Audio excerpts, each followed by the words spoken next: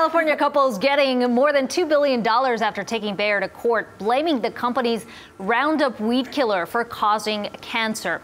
It's the largest award of its kind to date, and this is the third straight trial loss for Bayer over the safety of RoundUp. At a press conference after the verdict was announced, Alberta Piliad said she wishes RoundUp had been honest about the damaging effects of the product.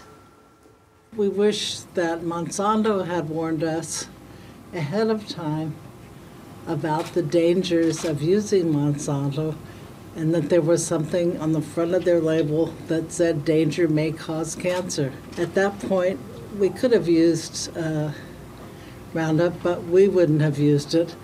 But I'm sure a lot of other people would choose to, and they weren't giving us any choice because from their ads, we felt that it was incredibly safe to use.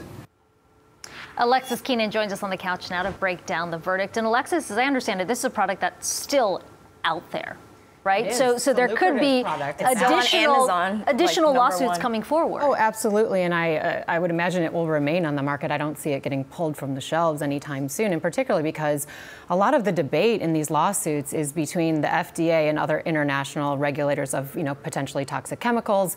You have a whole body of international regulators saying that this glyphosate is a carcinogenic chemical, and you've got the FDA still saying, no, it's safe for humans to use, hedging a little bit more recently, but re-upping its affirmation in April of this year, saying that it's okay. So I just want to point out, though, what Bayer is saying in response to these suits. They do say that they intend on appealing all of these cases. Here's what they say. They say the consensus among leading health regulators worldwide is that glyphosate-based products can be used safely and that glyphosate is not a carcinogenic. So that's their position. They're sticking with that as of now.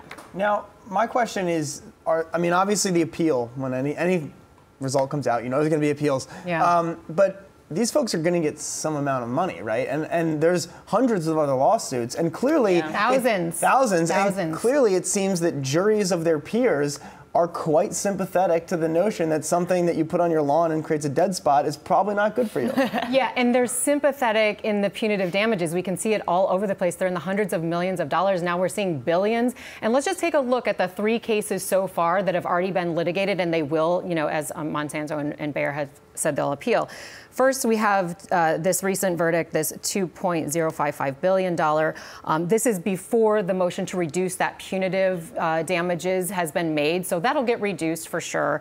Then we have a previous case, $81 million in 2019, earlier this year. And the first one from last year, that was a $78.5 million award, all in California. And guys, if I was trying to be conservative, okay, and I said, okay, let's say that all of these cases, right now there are about, 11,200 plus pending lawsuits just on this chemical. Yeah. And this is a proliferation. After the first verdict last year, it started out with like 2,000, and now we're already at this amount. So have to assume that that's going to climb significantly beyond that. But if we're just conservative and we say, okay, let's reduce those verdicts down to, let's say 5,000 of those cases go forward, and let's say the award is $75 million. We're up into catastrophic billions of dollars in liabilities potentially for Bayer here. I've got $375 billion just on that conservative estimate. So